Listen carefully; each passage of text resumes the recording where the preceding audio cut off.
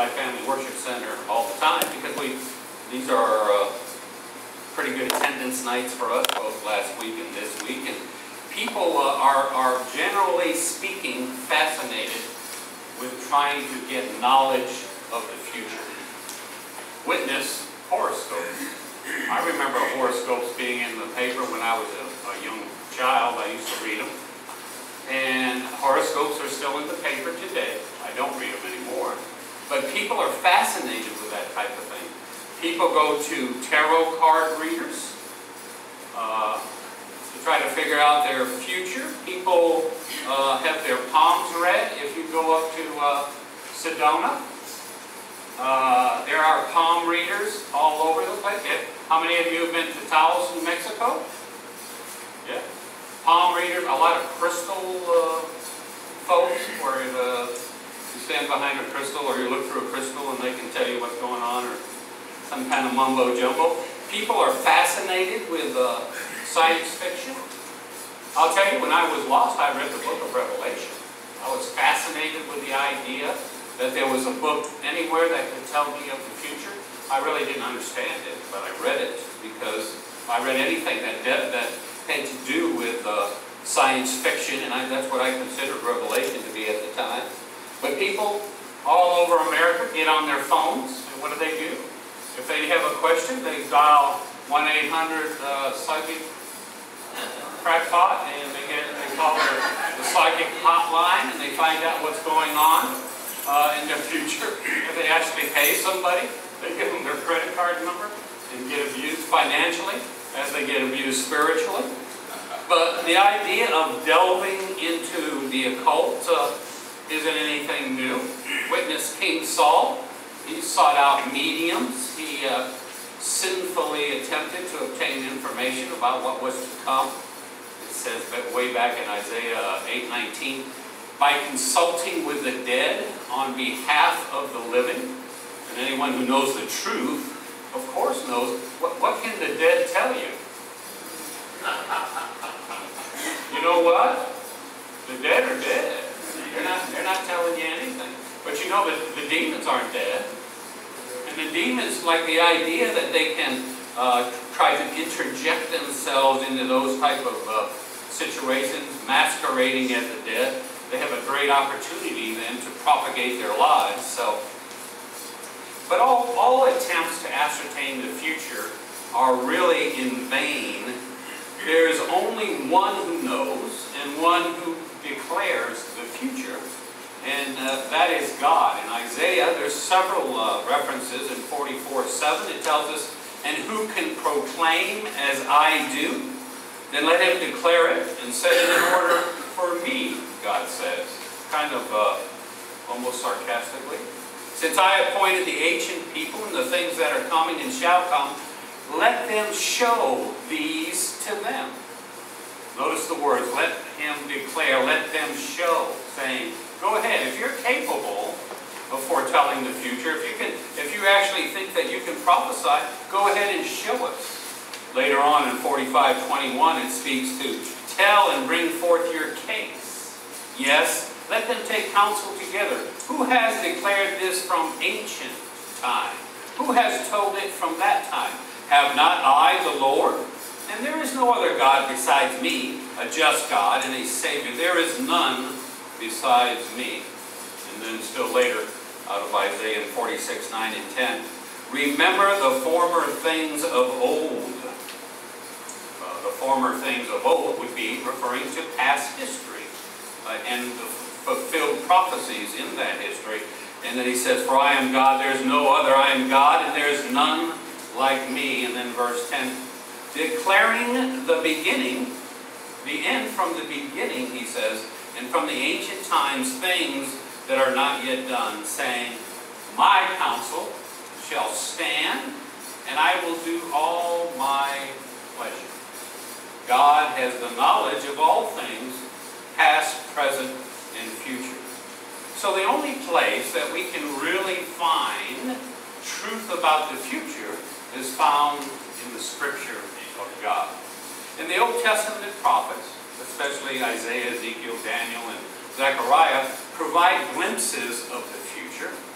And let's not forget Jesus in the Olivet Discourse. He speaks in regards to future events there. And Peter and Paul, in their inspired writings, speak of future events. But here, in this book, the book of Revelation, to man in the Bible, a book that unveils the future history of the world all the way to history's climax in the return of Jesus Christ. We have the future that we need to know, the future that we need to see, because the end is God's glorious kingdom, where we will reside with Him. So as John begins to write here, we will see him list what I'll call several characteristics of this marvelous book. We will review each of those characteristics as we begin the first verse tonight, and we'll see with the introduction that there's several things, even in the first verse, that we can learn about this book. So, with your Bibles in hand, if you would open to Revelation 1:1. And if you're ready for the Word of God, would you signify that by saying Amen? Amen. And if you're able and willing, will you please stand for the reading of God's holy Word. Revelation 1:1. The revelation of Jesus Christ, which God gave Him to show His servants things which must shortly take place. And He sent and signified it by His angel to His servant, John. Thank you. You can be seated. The first characteristic that John speaks of here in this first verse is in regards to the book's nature. Its very essential nature. The first two words are important if we're going to understand the book in its fullest. The first two words, the revelation. This is not some strange, some incomprehensible book of mystery. This is a book of revelation. To the contrary to those that might teach that it's mysterious, this book has a very basic nature and desire of revealing the truth to us. Not to hide it from us, not to make it confusing. Thus the opening words, the revelation. These are the first words in the last chapter of the story of redemption. And it tells us how it's all going to end. As with the creation, there's nothing vague here. There's nothing obscure here. There's nothing hidden from our view. No, God has given us a clear and a concise picture of the ending of mankind. I kind of chuckle at the idea that God would give us a clear and concise picture of great clarity from Genesis all the way through Jude. And then all of a sudden, He decided to write it in an obscure way. God is always clear, and He wants us to understand Him as best we can.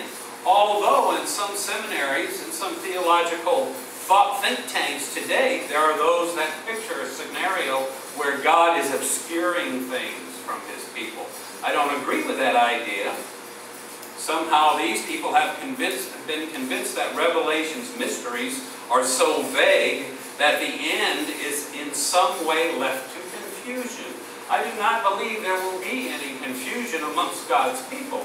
God's people will understand when the ending is taking place. They will understand the events that have taken place. The ones that will be confused are the ones that haven't accepted Jesus Christ, or the ones that thought they had accepted Jesus Christ, but have never asked Him into their hearts. Those are the ones that will be confused. It's a serious error in my mind to think that Revelation is confusing, because it strips the saga of redemption of its climax. This is the ending story.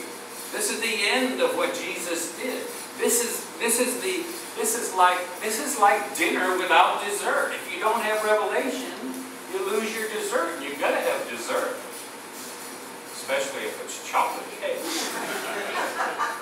And this is beyond chocolate cake. Now that we know the Greek word apocalypsis, which we've already discussed, appears 18 times in the New Testament. And remember, it's almost always used of a person, and it has the idea of removing a veil or to make something visible to us. Remember, we read last week from where Simeon said in Luke 2:32, he praised God for the infant Jesus, describing Him as a light of revelation for the Gentiles and to the glory of your own people Israel. Simeon exalts that the Messiah has been made visible. He has been apocalypsis to mankind. He has been revealed to everyone. Peter and Paul, we looked at last week, used that same word when referring to the revelation of Christ at his second coming. And thus it is with this book which takes truths which have been concealed, and now it reveals them to us. That's all it's about. It's not any mumbo-jumbo. This is the Lord helping us understand the end times so we can be prepared and so that we can go out and witness to a lost world. As I said last week, the book is full of Old Testament references, and it amplifies the truths of the Old Testament. The truths that were only suggested there are now realized in the personage of Jesus Christ, in His majesty, His glory. We sang of that tonight, and that's what this book is about. And listen to me, one day, all, even those that don't understand this book, are going to witness that majesty. They will witness that glory one day. This is the nature of the book of Revelation. It is to reveal. The second characteristic that I wanted to speak about this evening of this book, as we look at it, I want to look at its theme. While all Scripture we know is revelation to us from God, what does 2 Timothy 3:16 tell us? All Scripture is by the inspiration of God. This book is especially the revelation. The revelation of Jesus Christ. While the book is certainly revelation from Jesus, as it says in 22:6, it says, I, Jesus, have sent my angel to testify to you these things in the churches. I am the root and the offspring of David, the bright and morning star. The real intent here is that the revelation is about Jesus. It's from Jesus, but it's about Jesus. The Greek phrase that opens up here, the revelation of Jesus Christ, the apocalypsis, Jesus Christou in the Greek, which we translate the revelation of Jesus Christ, suggests John is making a statement that this verse is best understood as this is a revelation about Jesus Christ. You want to know who Jesus Christ is? You want to know Him intimately? John will reveal that Jesus Christ to you in this book. He wants you to understand that. And while the Gospels were about Jesus Christ, they present Him in His first coming, in His humiliation, while Revelation presents Him in His second coming, in His exaltation. Every vision, every description of Jesus in Revelation is one of majesty. It's one of power. It's one of His glory. And this unveiling begins in this very first chapter. And this is the theme of the book of Revelation. Now I'm going to chase a rabbit. It's not a real big rabbit. And I won't chase him too long. And it's not my fault. I'm going to chase him. I'll blame somebody else.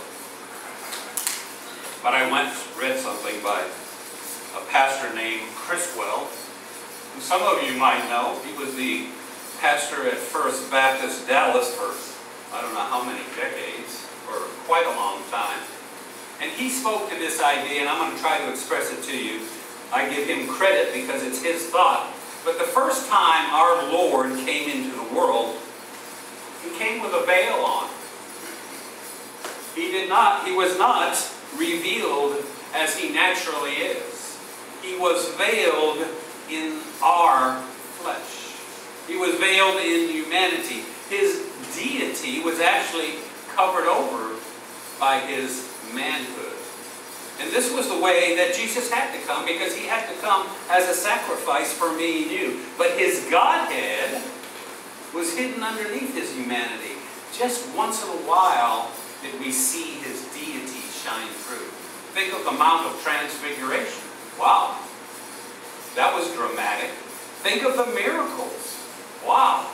That's where you got a glimpse of that deity of who Jesus Christ is. But most of the time, the glory, the majesty, the deity, the wonder, the marvel of the Son of God, the second person of the Holy Trinity, was veiled over. It was covered over by the humanity that he took upon himself.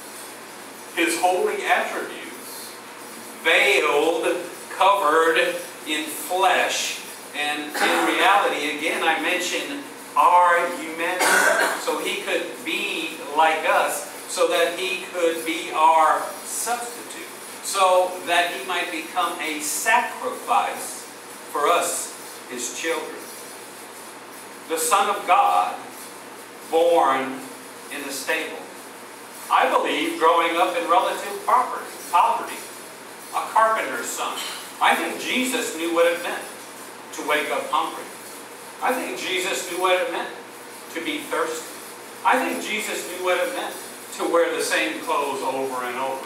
I think Jesus could sympathize with so many today in our society that feel downtrodden. Jesus was bruised for us.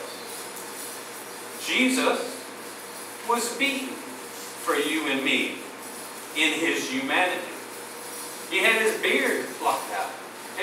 He wore a crown of thorns and bled. He was crucified and raised up as a felon on a cross for us. He was scoffed at by the world all around him. And the last time that the earth saw Jesus, as he was at his first coming, he was hanging in shame on a cross, in misery and anguish on a tree. Now later he would appear to a few of his believing disciples and other people, but the last time that the unbelieving world would ever see Jesus was when it saw him die as a wrongdoer. He was convicted. He was a wrongdoer. He was convicted as a criminal by his own people, and he was crucified on a Roman cross. And that was all part of God's plan. A part of the immeasurable, limitless grace and love of our Lord. That's what the phrase, "by his stripes we are healed," really means. Not what some of these televangelists will tell you it means. But then, is that all that this world will know of Jesus? Is that all that they will ever see of our Savior, dying in shame on a cross? No, it isn't all that they will see of our Savior. Because it's also part of God's plan that someday this unbelieving, this blaspheming, this godless world shall see the Son of God in his full character. He will not be veiled in humanity's flesh any longer. He will come in all of his glory. He will come in all of his majesty, in full wonder and in the marvel of the Godhead. Things that we don't even understand, things that we cannot even comprehend. But one day, all men, all that have lived, are living and will live, all will look upon him, Jesus Christ, as he really is, with his Father now in heaven. They shall see him holding in his hands the title deed to the entire universe. Holding in his hands the authority of all the creation in the universe above us, of all the creation of the universe around us, of all the creation of the universe beneath us. Holding this world and its destiny and every being's destiny in his pierced and loving hand. Then all of humanity that has ever lived will understand who Jesus Christ really is. Okay, I'm done with the rabbit. Amen. Amen. So, well, it's exciting. I don't know about you, but I get in my office, I start hopping around in the office, I start studying this. So that's the theme. The theme of this book is Jesus Christ in His majesty. This is a revelation into the majesty of Jesus Christ.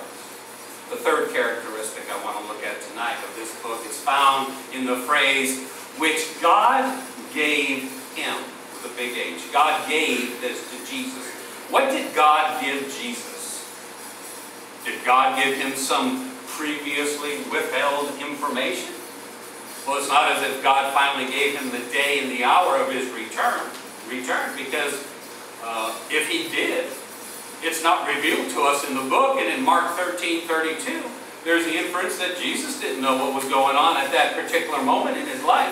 But that's not what the book, when we look at it, that's not what it's talking to us about in this regard here. So for those that think the Father might have revealed that to the Son, that very information that they think the Father might have gave the Son, it's not here. It doesn't tell us. We're to be wise in regards to things. And realistically, when Jesus was on earth, although the Scripture tells us He had emptied Himself, taking on the form of a bondservant, remember in His humiliation in His incarnation, and it was humiliating for Jesus to come to earth and take on the form of man. It was. He had a reason to do it. And He did it out of His love, but it was humiliating to leave the glory of heaven. But He set aside all of His divine attributes. But by the time of the writing of the book of Revelation, remember, Jesus had already been ascended, 50 years by then? Somewhere in that time frame. Jesus knew what was going on. So what was revealed here? Jesus was already fully God at the time of the writing of this book. He had no need for anyone to give Him any additional information. I'll tell you what I think. I think that the book of Revelation is the Father's gift to His Son. This book, it says, which God gave Him. It's in a far deeper and marvelous way is a gift from the Father to the Son. I believe that this book is a reward to the Son for His perfect, humble, faithful, and holy service. Remember Paul's words he wrote in Philippians 2:5-11. He said, "Let this mind be in you, which was also in Jesus Christ Jesus, who, being in the form of God, did not consider robbery to be equal with God, but made Himself of no reputation, taking the form of a bondservant," a slave is the more appropriate translation of that word, "and coming in the likeness of men, and being found in appearance as a man, He humbled Himself, and became obedient to the point of death, even the death of the cross." Then there's a very important word. Therefore. Because Christ did this, therefore God also has highly exalted Him and given Him the name which is above every name. At the name of Jesus, every knee should bow, of those in heaven, and of those on the earth, and of those under the earth, and that every tongue should confess that Jesus Christ is Lord, to the glory of God the Father. Therefore, Jesus functioned in the way that His Father desired Him to, and therefore He was exalted. See, Christ's exaltation, promised in the last 3 verses we just read, is detailed in the book of Revelation. This is the exaltation of Jesus Christ. From the first chapter to the last chapter, you will see interwoven in this book the exaltation of Jesus Christ. It is, in essence, His full reward. I think of it this way, and I'm not alone, that God's first sign of His pleasure towards His obedient Son was expressed in His Son's resurrection. The second sign of God's pleasure in the obedience of His Son was evidenced in his ascension. The third sign of God's obedience, or God's pleasure in the obedience of the Son, was in his sending of the Holy Spirit, as he had promised. And then the fourth, the last sign of God's pleasure in the obedience of the Son is the book of Revelation, which tells us of his Son's second coming. It promises and reveals the glory that will be Christ when he comes again. This is the Son's, for lack of a better way for us to understand it, this is the Son's rightful inheritance. This is his. This is what he has been given. So, when we look at this, we can see that picture. Unlike most inheritances, most human wills, this document can be read by all. It's not a sealed document. You don't have to go to the lawyer's office to look at it. It's open for all to see. But remember one thing about this document. Not everyone will have the privilege of understanding it. See, we are privileged as God's people. Have you ever read any of the alternative books about what the book of Revelation is all about? They are some of the most far-fetched. I don't want to say a word. I won't say another word. But they are so much Obama-loni, baloney, that you can't believe some of the ideas that man has come up with to try to fill in this picture. Because not everyone will understand. Only those that God unveils this truth to by his Spirit will understand it. And that's the source behind the book of Revelation. The source is God gave him. The source of the book of Revelation is God. And then we'll look now at the recipients. We've looked at the nature, we've looked at the theme, and we've looked at the source of the book. And the next characteristic is the recipients. It's expressed this way in our text. It says, to show his servants, to show his bondservants, to show his slaves, which was a word that a lot of the translators didn't like to use because of the negative connotation. But slave is the most appropriate word to use there. These are those that we just spoke of. These are those that have had the revealing, that are Spirit-led and understand. The Father has graciously granted to a special group of people the privilege of understanding. Do you understand that you are privileged people? We are privileged to be children of God.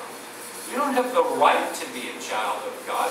You're privileged to be a children of God. At Clovis Christian Schools Incorporated, we used to tell all our new students, we'll enroll you. We'll let you come to school here. But it's a privilege to attend school with us. And we expect you to hold up your end of the bargain. We expect you to behave a certain way. We expect you to be engrossed in the things of God. It is, John describes these people here, he calls them doulos. And that the word doulos is a slave. It's a slave who has come to the master out of devotion. In Exodus 21:5, it describes these types of the slaves. It says, but if the servant plainly says, listen to the word, I love my master first, my wife, and my children. And they declare, I will not go free, then the law prescribes for that slave that they would stay with that master. I believe it was it the year of Jubilee, Eddie? That all slaves were released. After 6 years, in the 7th year, slaves were released. But a slave could say, no, I love my master. And that's who we are to be. That's to be our first priority. See, it's exactly because of this reason that unbelievers find the book of Revelation incomprehensible. It's not intended for them to understand. I'm sorry, but it's not.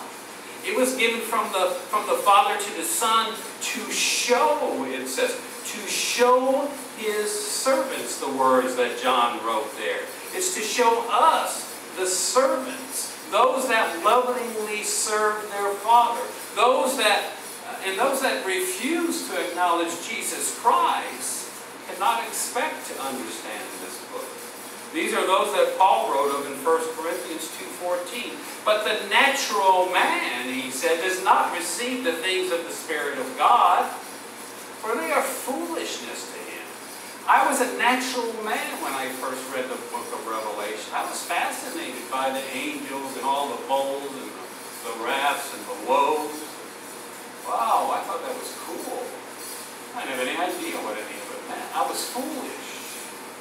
And Paul says, nor can he know them because these things, Paul writes, are spiritually discerned things. It's the same thought behind Jesus' words of Matthew 13:11 and 13. He answered and said to him, because it has been given to you to know the mysteries of the kingdom of God, but to them it hasn't been given.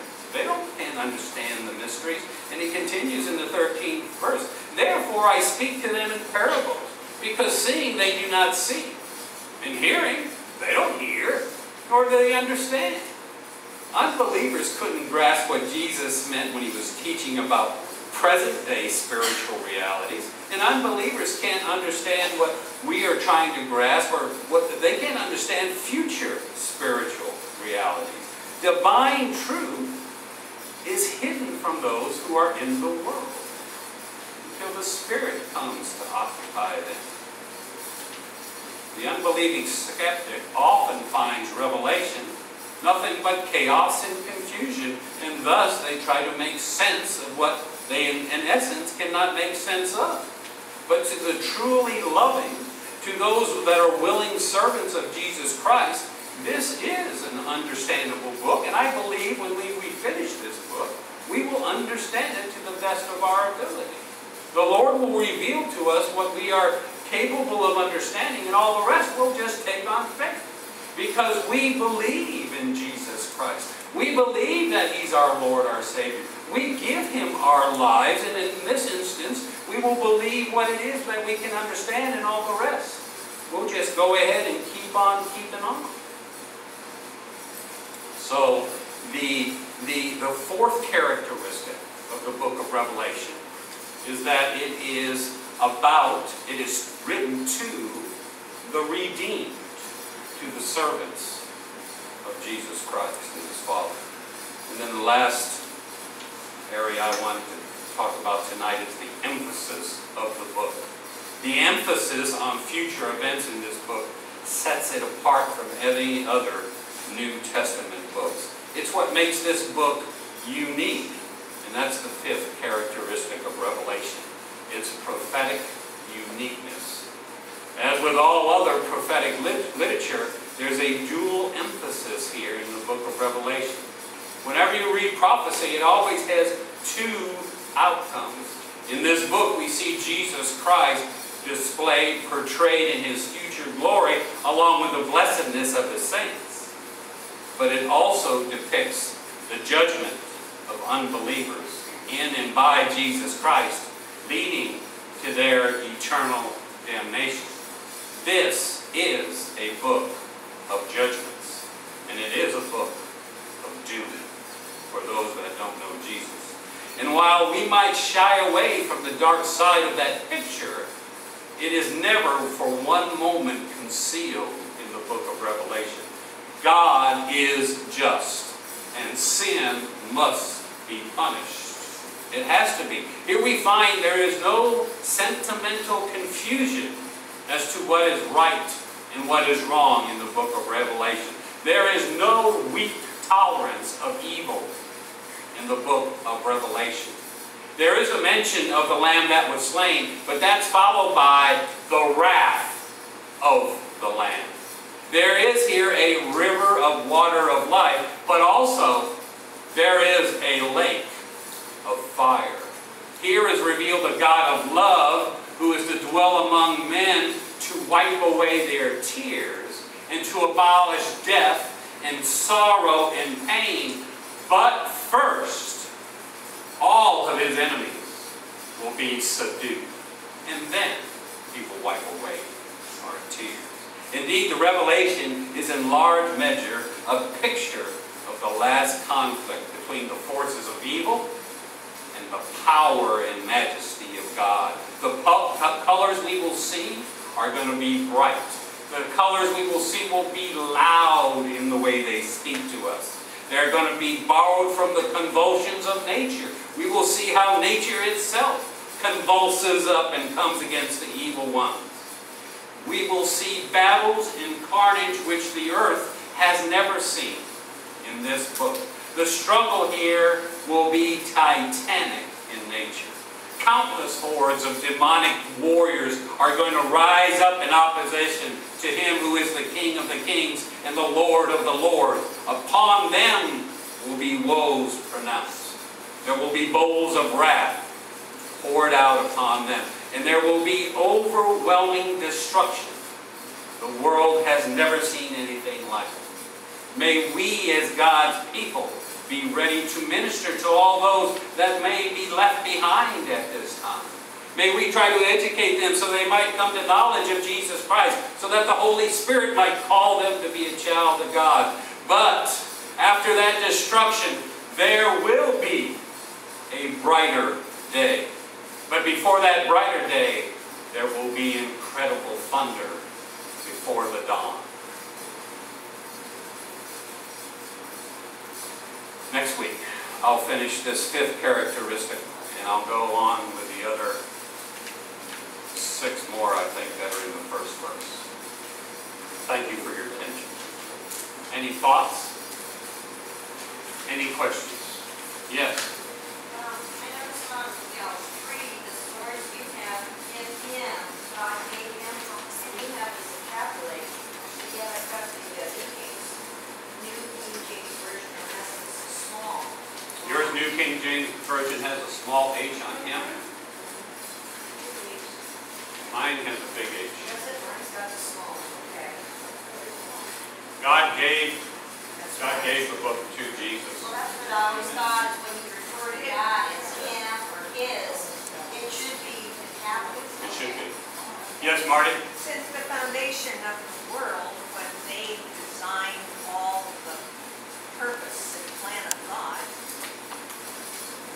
Jesus being God, did He not realize that this book would have been given to Him from before the beginning of time? You're asking me to presuppose my thought process on Jesus? Yeah. I won't do that. Okay. I don't know how that works.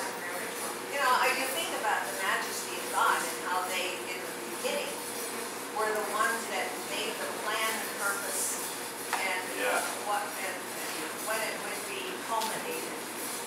And if all 3 were involved, yes, I can see the separation of Jesus in the flesh, etc. Amen. But we see Jesus in this book as the risen, glorified, very God. Amen. And yes, he's being given these words to you to John. Yeah. It's I think about these things. I know what you're saying. It's hard to process all that. Yeah, and we can't. But I do know one thing. We have a finite mind. Yeah, amen. And I do know one thing though. God has never said, "Oh no, it didn't work out the way I planned." No. He's always been aware of everything all the time. He knows. It's not an accommodation of Christ, it's a combination of Christ. In other words, God speaks in human terms so that we can understand. And that's the hard part. God's just trying to speak to us so we might understand. It's like this morning when we were looking in Romans 6. What did Paul say? He said he was speaking to us how? He was speaking to us in the weakness of our flesh. Because it's hard for us to understand those things because we're not God. Yes? There was 109 prophecies the first coming of Jesus Christ. This is not true. And every one of them came true exactly the way they were prophesied. Why would we not think that the second coming prophecies would be exactly as they're prophesied? Amen. Yeah, and how many prophecies came true about Muhammad? Or Buddha? Or Joseph Smith? What about Reverend Moon? Reverend Moon's not doing well. He died.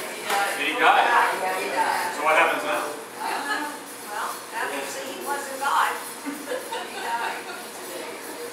Pastor, Yes. and you just asked a question, she always asks me stuff, and never said ask you, so.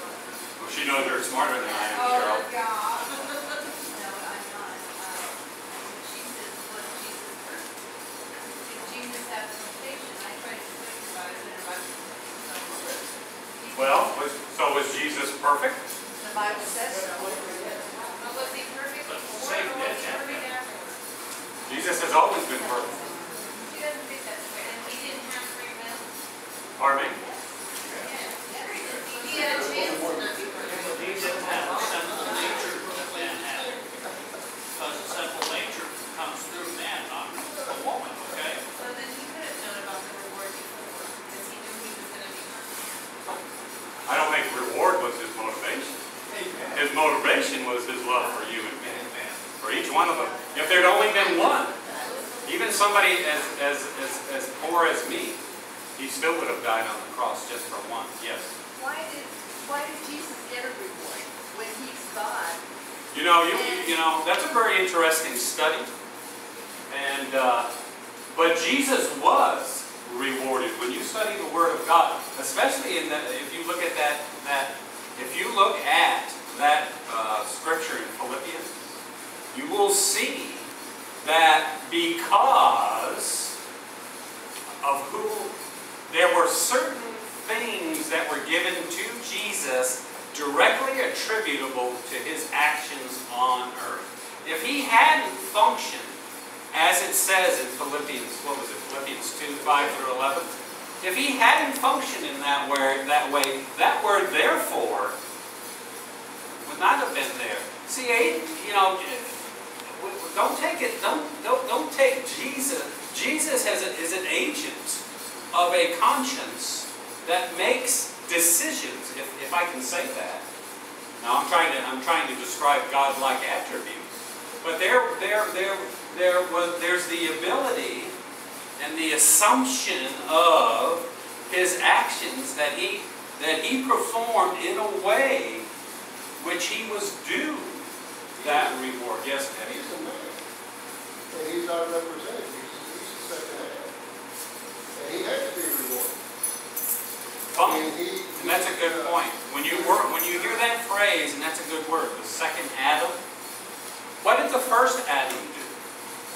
He utterly failed. God put him in the garden to walk around. God wanted a relationship with Adam. He wanted to be able to walk around with him and communicate with him.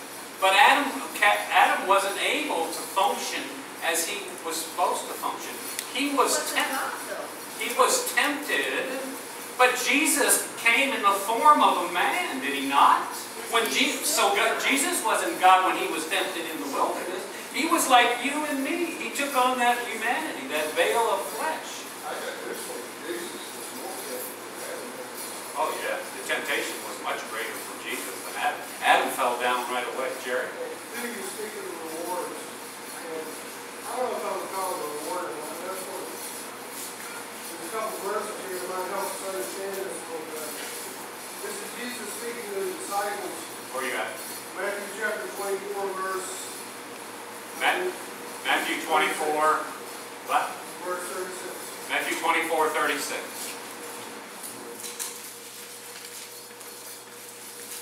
Listen to what Jesus says to his disciples. But of that day and hour no one knows, not even the angels of heaven, but my Father only. So there were things that Jesus in the flesh That's what I was trying to did not refer to. know. He did not know, being in the flesh. Now go back to Matthew chapter 28, and I want to begin with verse 18. This is one of the most awesome statements in the Bible. It says, and Jesus came and spoke to them, saying, these are some of the last words he spoke on this earth that are recorded. All authority has been given to me in heaven and on earth. All authority. When you examine the book of Revelation,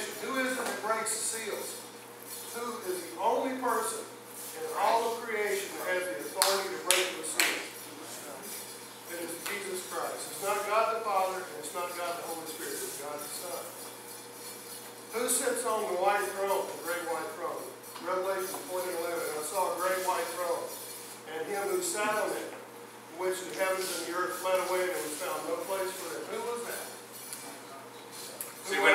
See, my problem is when I read a phrase like it says, God gave to him. See, I read that phrase and I say, right away my mind says, what did God give to him? Who's him? Well, to Jesus. I know it's Jesus.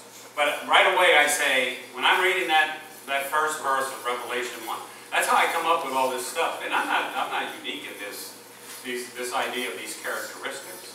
But when I read that phrase, God gave to him, what did God give him? So I go on a trip. This is the way I study the Bible. A lot of people ask me, well, how do you study the Bible, Steve? Well, then I go on a trip. And I try to figure out, I sit in my house, it might take me 3, 4, 5, 6 hours. It might come to me that night while I'm asleep or something. I'll wake up in the morning and I'll say, okay, now it makes sense. And it's all because God shows me, I think. I hope that's the way it God works. is the one who unveils the Son. Yeah. And that's why I use the word reward. Reward might not be a good word. But God, I believe he was complete. yeah, His Godhead was completed by functioned- his sacrifice on the cross. he functioned in his And fullness. now, where is Jesus now? All you guys know this. Where is he sitting right now? He's in heaven at the right hand of the All right, what Father. is the significance of sitting at the right hand of the King? Finish. What does it do? Now, a lot of us, we don't live in times of kings. But normally, the only person who would have authority to sit at the right hand of the king is the crown prince, who would have been given that authority if the king had become senile and unable to sit on the judgment He seat. functions as the king. He functioned as the king. He has the full authority of the king. God the Father gave Jesus preeminent spot in heaven because of his completion on the cross, because of what he did for us. Thank you, Jerry. Thank you, Ed. Let's all rise.